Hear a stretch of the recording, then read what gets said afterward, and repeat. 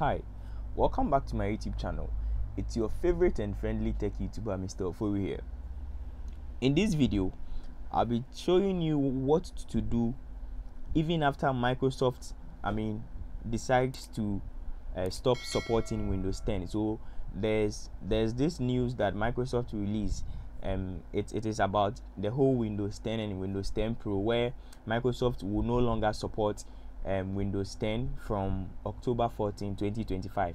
But in this video, if you don't have any option and you still want to use Windows 10, then this video is for you, because at the end of the video there's a particular software I'm going to take you through that you'll be able to use Windows 10 all right, and you'll be able to be getting updates and feature security update and also some feature update as well. Because Microsoft will not be doing that, please watch the video to the end and you get to know the right software and what to do even after Microsoft stops supporting Windows 10. Because your machine is not compatible with Windows 11, are you supposed to, what are you supposed to do? And that's where this video comes in.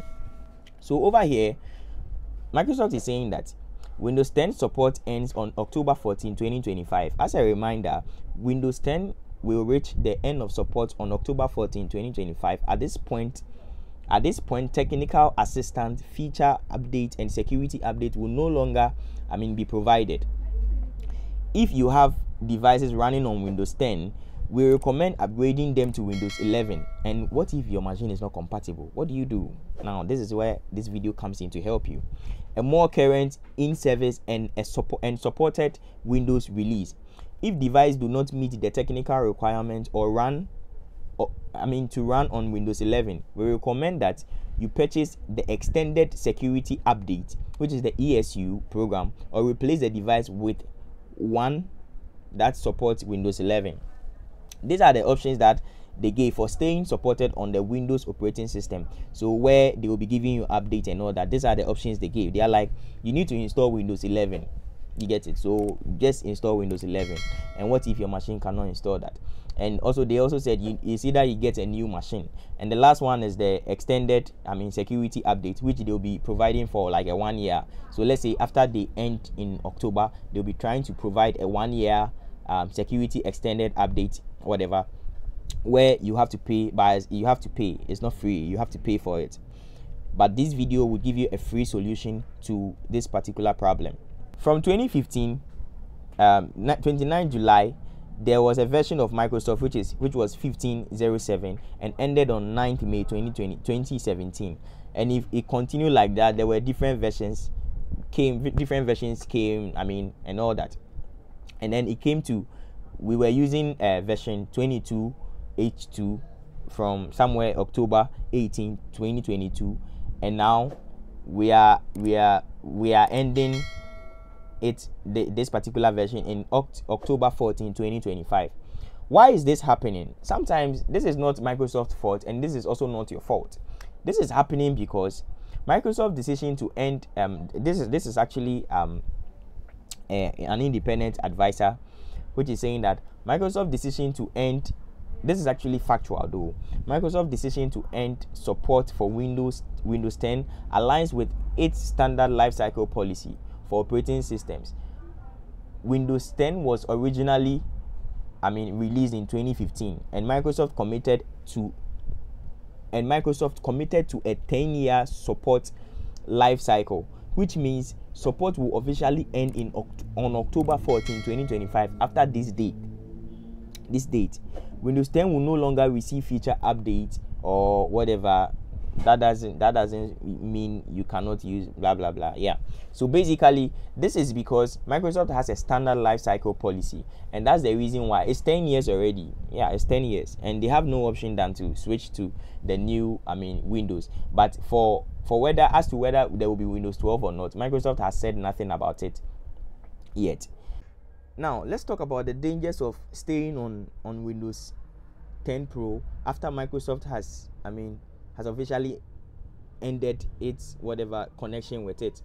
So after 14th October, what is going to happen to you is that you become you are going to face security vulnerabilities. You're going to face a lot of security vulnerabilities, because unsupported software is no longer being updated with security patches, leaving it vulnerable, which will leave your laptop or machine in a vulnerable stage to new security threats and also exploit. Now, attackers can exploit these vulnerabilities to gain unauthorized access to your system, steal sensitive information, or launch attacks against other targets.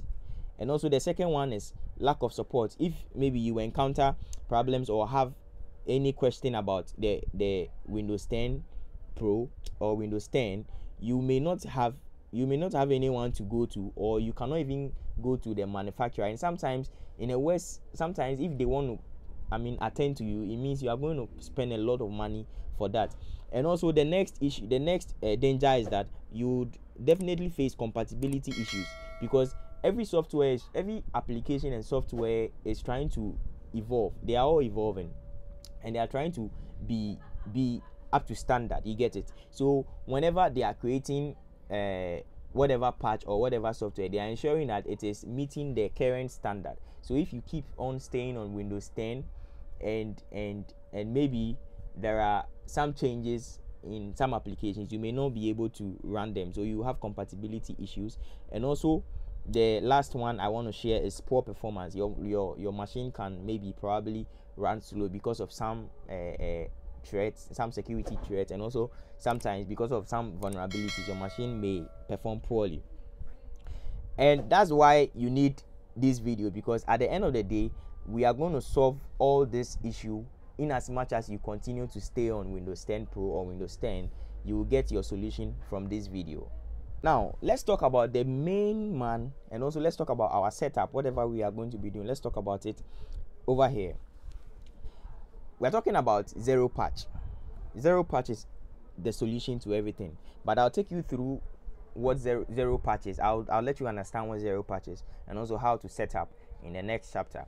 But 0patch, so before I talk about 0patch, software products often contain vulnerabilities that allow attackers to take control of one's computer. You understand? And usually software vendors provide official fixes for vulnerabilities in their product, but sometimes they don't, because a product is no longer supported. They are no longer connected to that product, as I have already explained.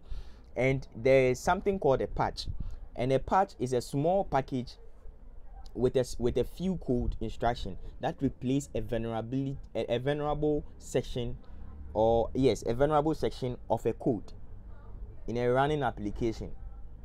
And a patch therefore fixes vulnerabilities. Do you understand? So there's something called a patch. It's just like maybe your shirt is torn. You know, that small part that you take to the seamstress, the tailor, or whoever, the fashion designer, for them to patch it for you. That's exactly what the patch does. So it's a small package that is it's a code. It's a few code instructions that does that in a running application. And because Microsoft will discontinue its extended support for Windows 10 in October, we need an application or a software called 0patch to do that. So what is behind 0patch? 0patch makes it possible to quickly and efficiently provide micro patches for security gaps in software. For example, in Windows 10, what happens is that whenever there is an update, you have to fully install it and also run it, and sometimes you have to restart your machine. But what happens with 0patch is that it relies on a tiny targeted code changes that are injected directly into the memory of a running process, and it closes the gap immediately. And without the need to restart the system. And that's the best thing about 0patch. So over here, I'll be taking you through the steps on how to install and use 0patch. This is a step-by-step process, and you're not supposed to skip any or forward any part of this video. This part of the video is very, very important. Now, the first thing we are going to be doing is to go to the 0patch site, and I'm going to provide every link in the description section. So when you go to when you visit the 0patch site, we need to have an account with them. to be monitoring whatever we do or whatever update that comes in. So because we don't have an account yet, we need to create a new account, and we click on create account. Then we enter our Gmail. After entering Gmail, you check the box and then you click on register. After hitting on register, they will send you a Gmail which you have to. So there's a new mail I have received and I'm opening that. Good. So when you come here, you verify your account and you need to just set a new password. So I'll be choosing my own password, and then you click on set password. So over here I'll save my details, and they'll ask you how many computers need to be protected. So I have already told you, or I've already shared with you what 0patch is going to be doing. So what we do is that we'll set maybe 1 to 9, just 1 to 9, that's all. Are you planning to use 0patch for mitigation of 0 days and all that? Do you need security patches for protecting legacy products such as Windows 10? So you tick this box, and then where did you hear about? I mean, there's just something that, so you just ensure that you heard about it from you can just say social media. I was looking for the YouTube option here, but you can also, you need to take the first one also. Then you just go to continue. The moment you hit on continue, this is our dashboard, and on our dashboard, this is actually a Windows 11 machine. So I'm going to switch to the Windows 10. I'm going to switch to the Windows 10, and I'm going to log in with these credentials. So on Windows 10, on my Windows 10, you realize that this is my dashboard, and then you click on resources. After clicking on resources, you click on the 0patch agent for Windows. Okay, so the moment you click on that, it will download to your whatever location that is supposed to go to. And then the next thing is that now you open your file manager, and then after opening your file manager, you navigate to, or you go to where the 0patch setup went to. So mine is here, and then you double click on it. Once you double click on it, they'll give you this option. You click on next, and you click on, you agree to the terms and conditions. Then you click on next again. So after clicking on next, and the application is finally launched and installed, the next thing you do is that you sign in with the credentials we formerly created, or the account we formerly created. You're going to sign in with that account, and the first thing you do is you enter your email or your Gmail, and then your password. So I am doing that.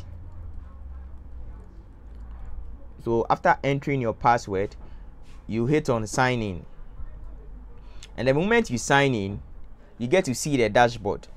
Good. So the moment you sign in, you get to see the dashboard. This is the 0patch dashboard. The reason why we are using 0patch is that 0patch automatically downloads and applies the micro patches, so in the background, and there's no manual need for you to work. There's no manual work needed after the setup. So basically, we are through with our installation, we are through with our app creation, our registration process, and also we are through with our getting to understand what 0patch will be doing. You get it? So once it is installed, it runs in your background, or it runs as a background service, and also ensure that it fixes. So over here you realize that we have 96 application, 86, 88. It keeps syncing.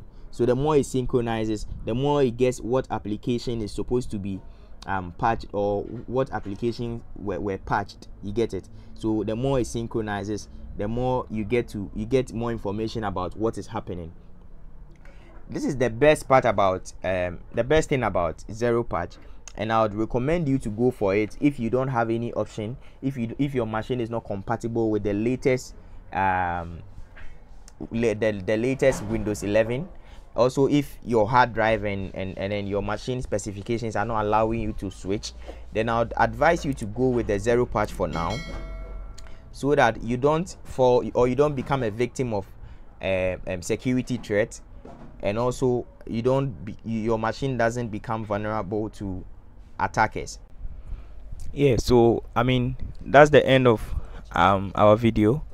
Thank you very much for watching my video, and thank you very much for switching to my channel. Please don't forget to subscribe to my YouTube channel. Don't forget to like the content so that the algorithm favors me, and also don't forget to leave a comment if you think the video was helpful. Please leave a comment in the comment section. Thank you so much for switching to my channel.